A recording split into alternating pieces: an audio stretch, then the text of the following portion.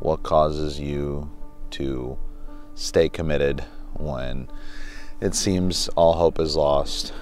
My level of commitment comes from realizing that this was the only way for me, and to live any lifestyle that's not the one I'm living now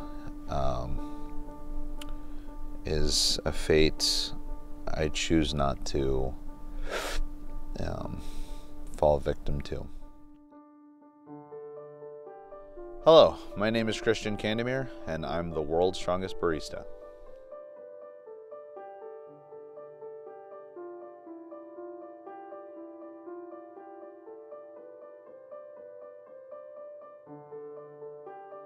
I was born and raised in East Hampton, New York, Montauk, and I've been competing for about 6 years, training for over 7, and this will be my 19th consecutive competition.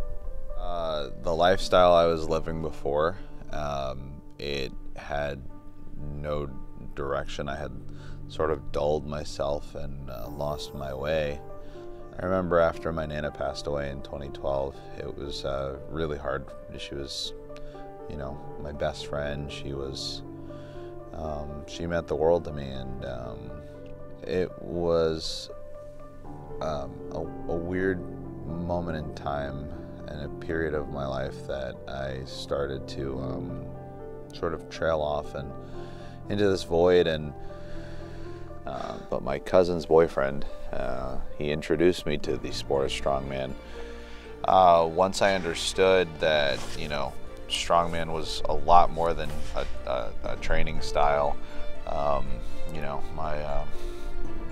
my trainer, he had signed me up for my first competition unknowingly, and I think after the first competition, I just kept competing, and after 10 competitions, I achieved an invitation to the national championships, and then from there, I saw what it took to reach the Arnold. When they called my name that I had qualified for the Arnold at the national championships, I was actually set to take a break from strongman back in June of last year. I was going to compete at a new concept. It's the regional championships, and it was back in Pittsburgh, and I had podiumed, and so that in and of itself was a surprise. And then I got the invitation to the national championships, and I just wanted to stay focused on competing, and I thought that would have been my breaks.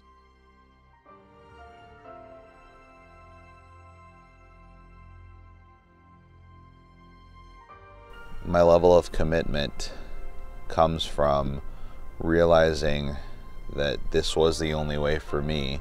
It's not easy every day. A lot of the days it's very similar to a job where there's days that you don't want to go, but you know that you have to go because it'll make you better for the day of competition, or you know that the days that you are least inclined to go train are usually the best training days. So no matter how hard I try, there's always room for improvement.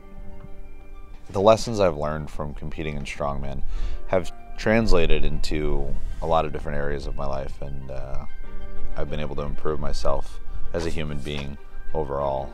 When they called my name, I just broke down and started crying because I had no clue. I was totally taken by surprise, and it was one of the greatest moments of my life, I believe. I never felt that it would truly happen, no matter how hard I sacrificed, how long I trained, how many years I would dream about the day that I would be competing at the world level of strongman.